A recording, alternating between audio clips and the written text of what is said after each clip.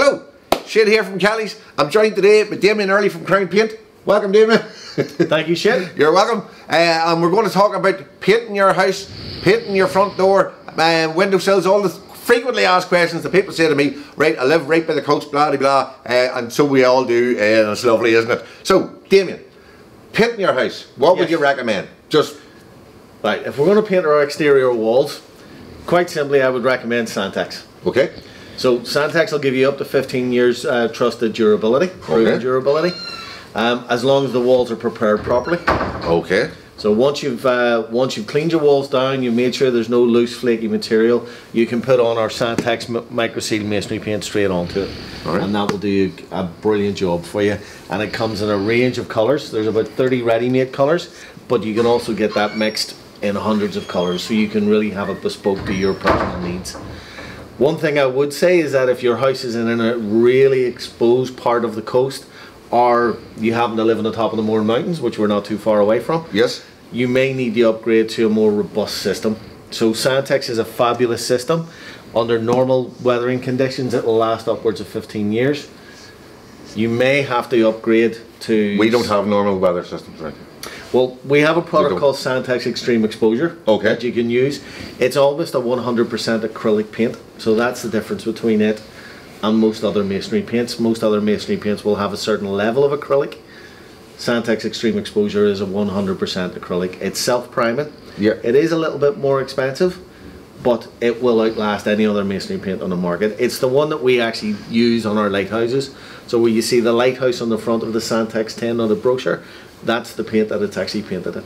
Right. Well, so, if it's good enough for a lighthouse, exactly, it's good enough for the front shore and the point. Exactly. it will certainly outlast your normal Santex. Right. Brilliant. Now, what else do we get asked? Yes, the paint keeps flaking off my windowsills. Right. What am I going to do? That's a common problem. Most people will just paint their windowsills with, again, a standard water-based masonry paint. Yeah. Whether it be one of ours or other brands that are out there. What we would recommend is you need something a little bit more robust. It's a horizontal system, or a more or less horizontal surface. Yep. It gets a lot of rain sitting on top of it, so the rain will basically penetrate through it, hit the hard concrete and come back up, and it'll just blow your paint. So you need something to stop that from happening. What we would recommend, there's two things you can use. We can use an oil-based masonry paint, such as McPherson's Par Coat. Okay. This is self-priming, so you can put this straight onto it. So once you've scraped your Playa Light is something that we'll be familiar with. Yes. So this is a Playa Light resin based masonry paint. It's an oil based masonry paint. It's self-priming. There's no need to use anything else. You just simply scrape your sills right back to a nice solid surface. Make sure that there's no loose flaky material. Make sure that would you use like a wire brush or no? I wouldn't recommend using a wire brush or wire wool. I would just use a scraper. Scrape it back, and then if you have to get a sand, just get a decent piece of exterior sandpaper, or high grade sandpaper, and give it a good rub down. Just make sure it's clean. If there's any dust, make sure that that's all brushed off. And once you've got it back to a nice sound solid surface, 2 coats of this and it will last significantly longer. The other option you have is this one. You can prime it again. Once you've prepared it the way I've spoke about before, you can put a coat of PX4 primer onto it. This is a water-based primer. Fabulous multi-surface primer for more or less anything. 1 coat of that, and then use our fast flow system. So you've got our Crown Trade Fast Flow Quick Dry Primer undercoat. Again, a coat of that,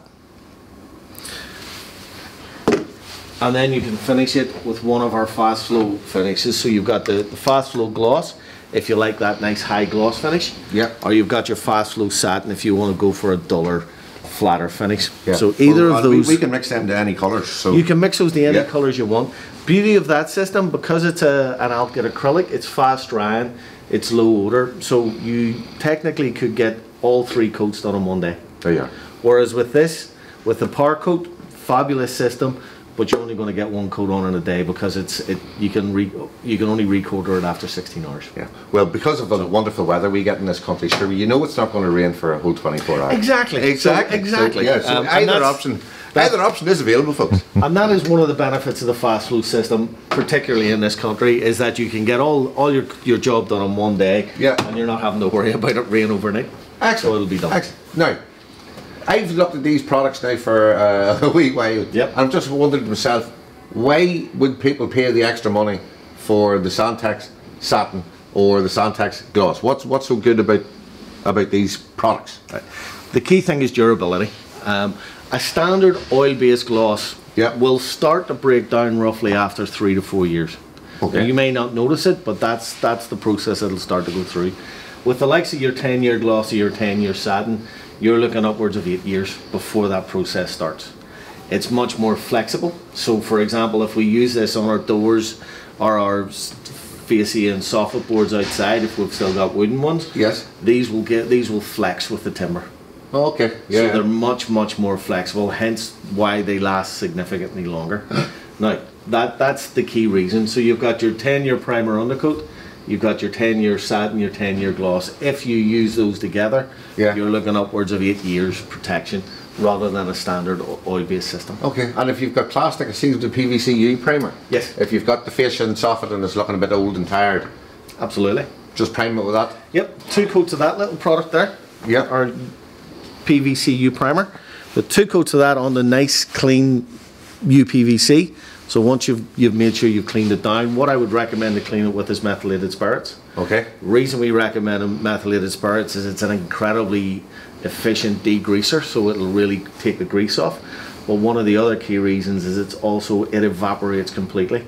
You don't have to wash it off. If we were to use the likes of a white spirits, we then have to wash the white spirits off. Okay, what's methylated spirits? Yeah, exactly. So you might as well just use methylated spirits.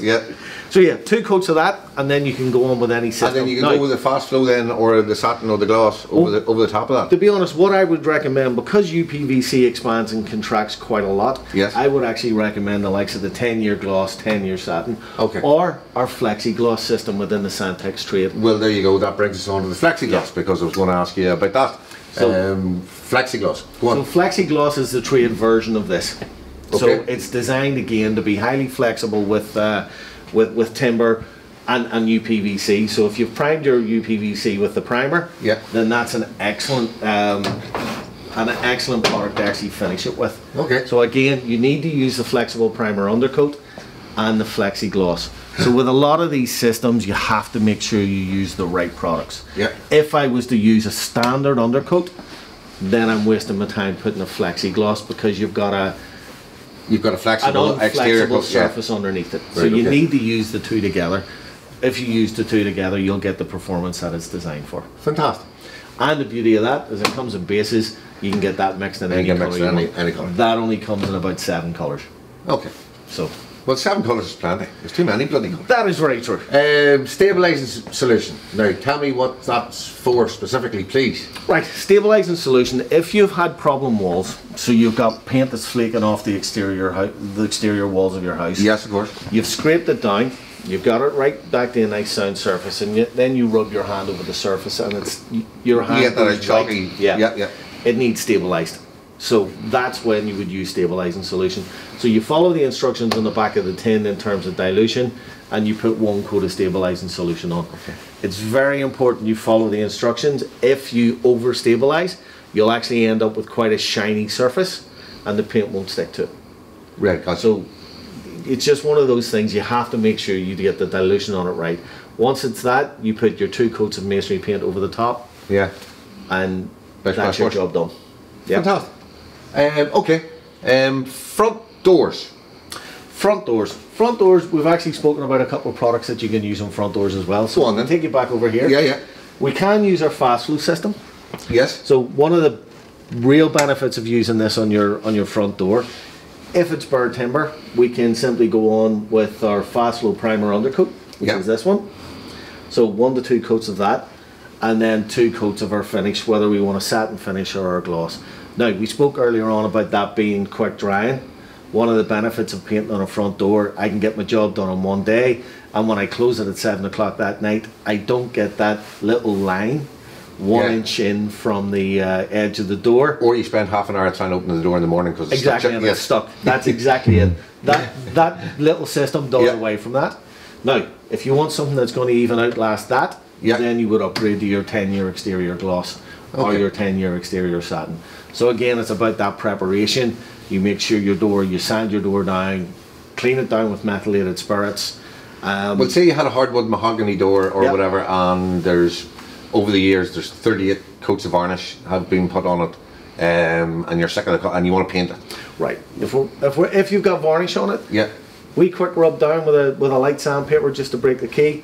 And again, go back to our wee friend here, PX4 primer. You can put that straight over the top of it. Oh, you don't need to take it back to Burwood or anything? No, you don't. Just break the key on the top of it, then use that wee one there on top. Again, quick drying. You can overcoat that in an hour. Yeah. And you see then for, I know a lot of people have got the PVC doors. Yes. Again, the same rules as the fascia. You paint it with a PVC primer and then go on to either 100%. The fast flow or the satin. Yes. UPVC primer, your fast flow primer undercoat and your top coat, or UPVC primer, your 10-year primer undercoat, and then either your 10-year gloss or your 10-year satin, or one of the. Well, I imagine then your front door, it's going to expand and contract and flex and all that. They're same as your fascia. You'd be better off with these.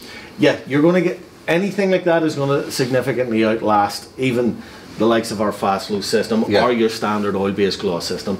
That's going to last the most. So you're looking upwards of 10 years before you'll need to redo it again. Right. Fantastic. I think we've all learned something there. I know I have. Anything else you'd like to think, or you can think of? I think we've covered it, haven't we? I think we've covered most of the issues that we can get outside. Yes. So, okay. Fantastic. All right, folks. Any other questions, you can email them to somebody else because we've covered the whole lot. All right. Thank you very much.